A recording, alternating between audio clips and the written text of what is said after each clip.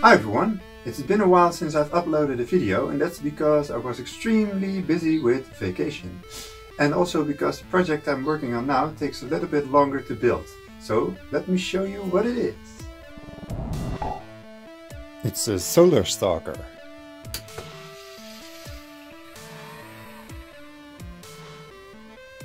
Just to show you, let's say that this is the sun. So when I pick it up, it will always face the light.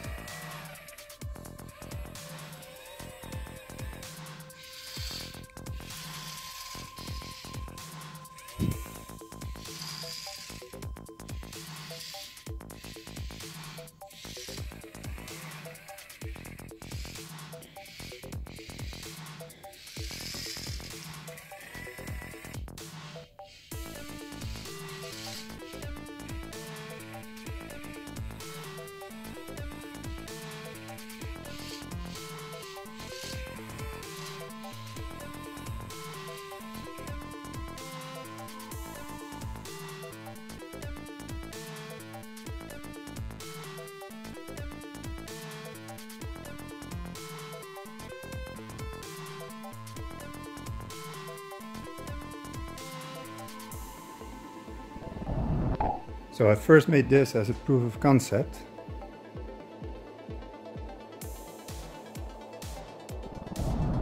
Okay, so now you have seen what it can do. Let me now show you how it works. But first let me remove all this wiring so it will be a little more organized.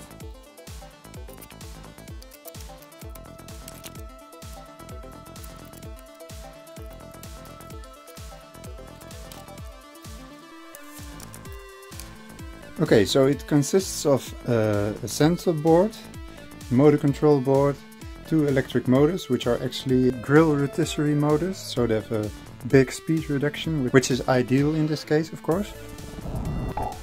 So I broke off this piece, which normally houses the battery, and of course I don't need this anymore, so let's throw that away. Then I've attached 2 wires and filled it up with hot glue, and after I filled it up with hot glue, I placed it on a steel plate with a piece of baking paper between it, so now it's nice and smooth. Of course this setup is very flimsy, but that's just temporary. I'm making a very big setup so I can attach large equipment to do all kinds of tests with solar energy. Now the sensor consists of 8 photoresistors, as you can see. This photoresistor in the middle is for voltage control, which I will explain later. Because of these pieces of cardboard with which I have covered them, you will always have a shadow on one side.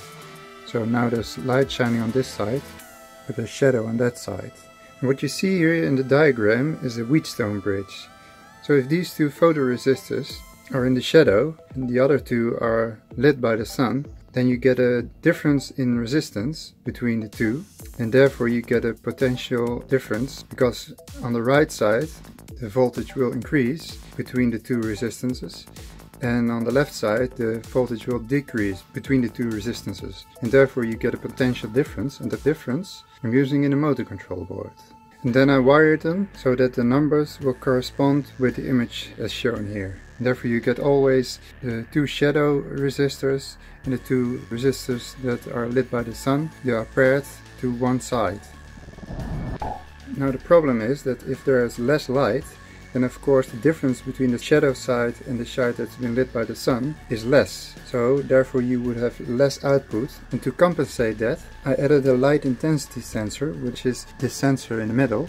And what it does is that when there's more light shining on that resistor, then the voltage drops. So that in a variation of light intensity you will always have more or less the same output, so that if there's a little less light because it's a little cloudy, the motors will still be turned the same speed as when the sun is bright as hell.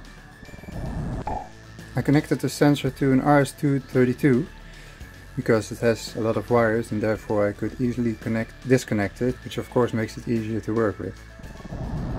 Now what this motor control board does is that if the positive side is on this side, then through the diode it will go through this optocoupler and this optocoupler will then feed these two transistors.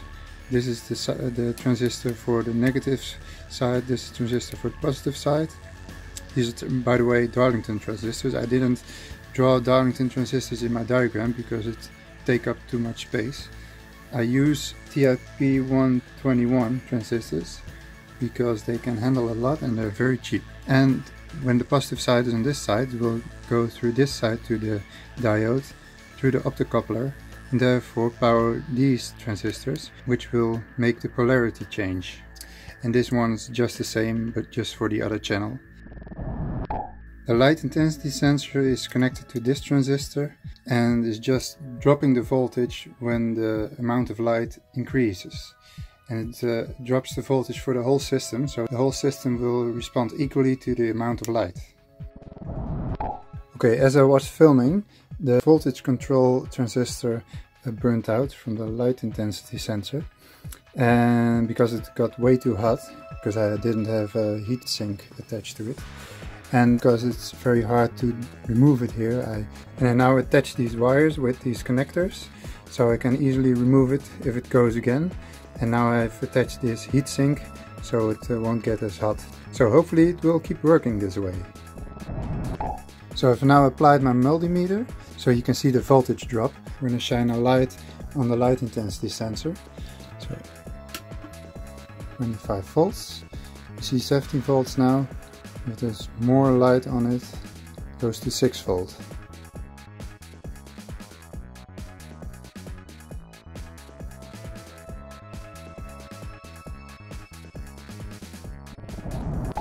These pieces of cardboard, which create a shadow, are of course temporary. I made them from cardboard so I can change the accuracy, because if the shadows are too wide, then you will have a lot of hysteresis. So it will juggle between two positions if you move your light from one side to the other, because then you would first have a moment where the shadows would move and then there will be light on that side, and then it corrects. And if you then move back, then it will take a while before the light hits this side, and therefore it will be a little less accurate. So this way, when it's cardboard, I can still tweak that a little. So it's a very simple, completely analog system. So for the sturdy setup that I'm building, I'm going to use this bicycle axle, so I can mount a lot of heavier solar energy experiments. Okay, that's it everyone. If you want to see the rest of this project, then please like, share and subscribe. Check me out on Facebook and Instagram, and see you next time.